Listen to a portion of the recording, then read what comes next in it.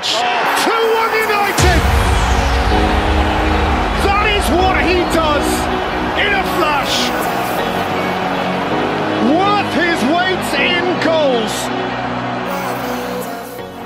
Goalkeeper Dean Henderson is reportedly expected to request a departure from Manchester United next month. The 24-year-old has struggled in dislodge David De Gea from the number 1 position this season, the England stopper being restricted to just 2 appearances in our competition. Recently, a point that interim boss Ralf Rangnick has talked up the need of requiring several quality goalkeepers in the squad, and an indication that he has no plans to party with Henderson.